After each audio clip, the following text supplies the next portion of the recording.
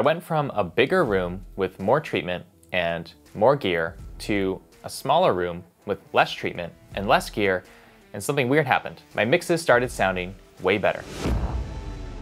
So I spent about 10 years working out of a small project studio.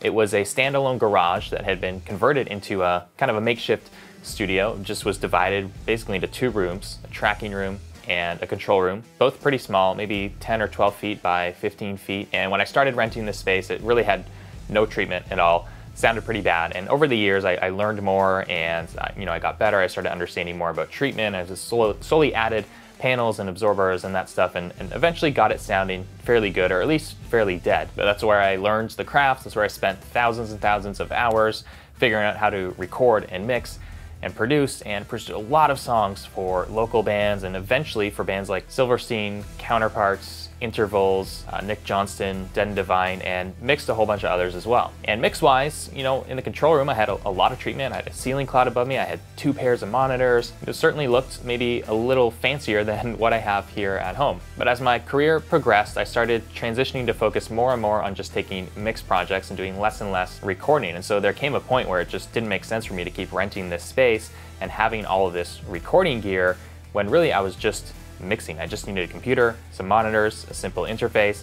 And so I ended up moving out of that space. I sold a lot of my recording gear, really just kept kind of some bare essentials for, if I might need them in the future. And as my career progressed, I started focusing more on mixing projects. I started doing less and less tracking and just focused on mixing records. And so I realized at a certain point it was just a waste to keep renting this space, have all these mics and recording gear. I really just needed a simple room with speakers and an interface. So I sold a lot of gear, moved out of the space, and took my mixing rig home. So I had my Pro Tools system, and I had my NS10s, and that's pretty much it. And I took some of the treatment, the wall panels here, similar to what you see behind me, and I just kind of put those up kind of quickly, roughly in my space at home. And the first mix project I had booked after moving home was mixing Nick Johnston's Remarkably Human record. And going into this project, I was pretty much terrified. I had never really mixed anything seriously in that home space. I was worried that I wouldn't be able to hear things properly just because of, having kids running around downstairs and just a lot more ambient noise in the environment. I could hear like cars on the street a lot louder than at my old space. And the room itself, the size, the shape, the treatment, it was really not ideal compared to what I had before. So I was really worried that it would be a struggle to get the results that Nick wanted. But at the end of the day, he ended up loving the mix. Actually, at the time he said it was the best mix that he's ever had on one of his records. I also think it's one of my best to this day. So how is this possible? Why did a far worse environment actually make my mixes better? Well, I think there are a few practical reasons that I discovered from going through this process. One of the reasons I believe my mixes started getting better was because I couldn't hear those tiny details anymore. Like I said, a lot more ambient noise in the house, in the room that I was mixing, just from other people in the house or from the street. Like I said, it was just the noise floor was a lot higher. I had a pretty quiet room before. It was really set back from the road and everything. It was kind of a country farm property, so there really wasn't any noise around coming into the building. Compared to the house that I was now mixing at, there was a lot more noise. So that means all those little tiny details and little noises that kind of bother us, and that we put a microscope on and we try to fix everything microscopically, and we go down these rabbit holes for things that probably 99% of listeners will never hear. All of that was just eliminated for me.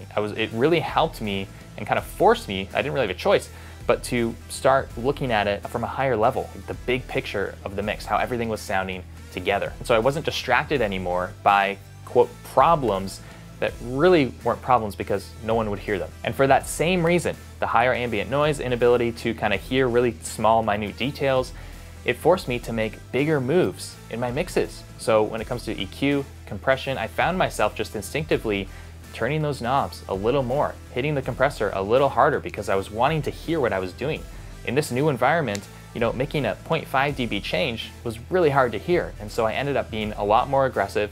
And in the early days there, I found myself often pushing things too far. Again, I'd get close to the end of the mix and I'd realize it was a little too harsh or a little too bright, or I just kind of pushed it a little too hard, and then I would dial it back a tiny bit and find the sweet spot.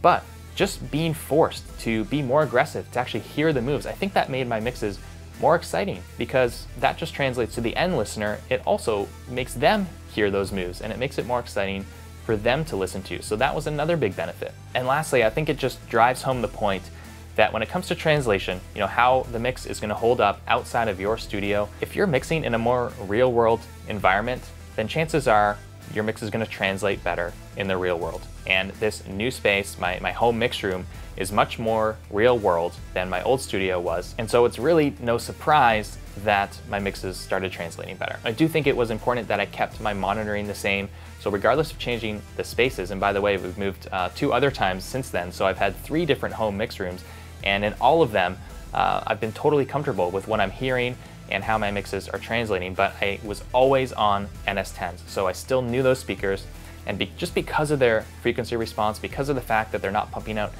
tons of bass, and that inherently you kind of mix quietly on them because they don't sound that great turned up loud, it helps minimize the room problems. And they kind of just sound the same everywhere. So knowing those monitors, keeping those consistent, even though I was going from place to place, that really helped. So I want you to be encouraged by this, no matter what your situation is. I know for a lot of up-and-coming engineers, there's an insecurity or a worry or fear about their space being the wrong shape or too small, or people really stress out that they're not hearing things right and why aren't their mixes translating and all this stuff. And I think we can get in our heads a lot, but it really comes down to some pretty straightforward common sense principles. And I'm seeing it over and over again with friends of mine who spend a lot of money on fancy monitors, and they end up going back to more, again, real world monitoring, and their mixes translate much better. We're also hearing more and more pro engineers and mixers on podcasts and interviews talking about how they're working in those big fancy studios less and less, and they're mixing at home, and they're traveling and mixing on headphones or small speakers,